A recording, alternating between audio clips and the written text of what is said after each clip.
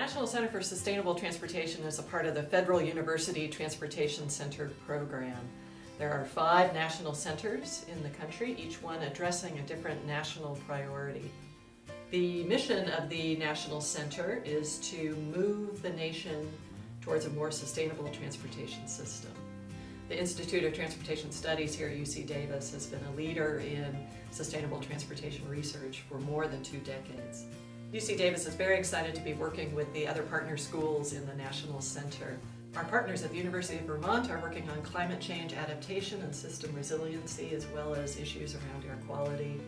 Our colleagues at Georgia Tech are working on vehicle and personal activity monitoring, traffic simulation, driver behavior analysis, as well as air quality issues.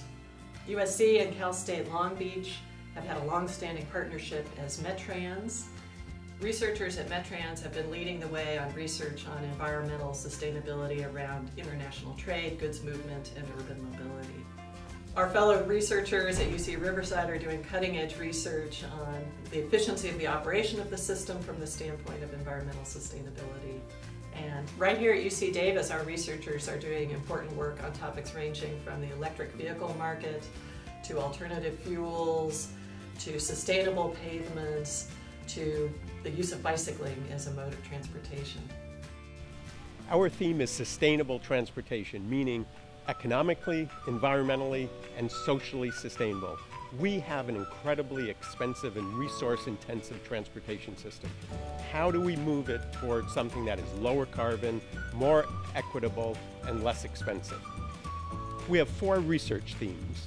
The first one is infrastructure and management of the infrastructure. How do we use it more efficiently?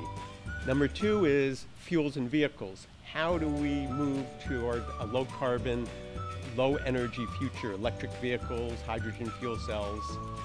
Number 3 is land use and mobility. How do we reduce the amount of driving by having better transit, by having new mobility services that use information technology? And the 4th is policy. And that means, how do we take all that research and make sure that it actually is impactful and it really is used to influence decision making?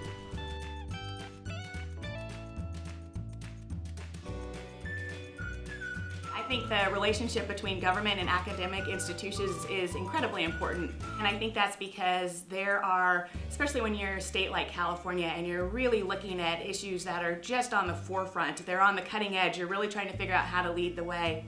And a lot of times you don't have a lot of data that's already out there. And it's great to have an academic institution like NCST to dig into some of the data that is there to help us think through what types of data we do need to continue to inform our decisions so that we make good decisions. And when academia and the government work hand in hand, I think we just have a great opportunity to have really well-informed policies with great data that's provided by our academic institutions.